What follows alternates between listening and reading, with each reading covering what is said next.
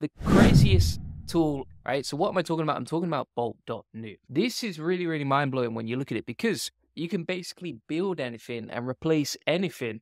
But from what I've tested on Bolt, you can essentially, for example, just build a new website in seconds and then deploy it in one single click. And you can build your own tools and everything else, right? I'll show you some examples today. So if we go onto Bolt and we're like, right, okay, create a 300-page blog about birds, answering every common FAQ that someone would be interested in. And then just as an example, we could go into, then you can just grab a database, for example, then we'll hit enter like so. Straight off the bat, you're getting all the content, it's creating it as you can see, and we're ready to go in like one single prompt, as you can see. And then it will start adding the blog content, answering some FAQs. It figures out how to set up the foundation, how to categorize it here. Like this is stuff that's on a totally different level to ChatGPT or Claude or anything else that I've ever seen.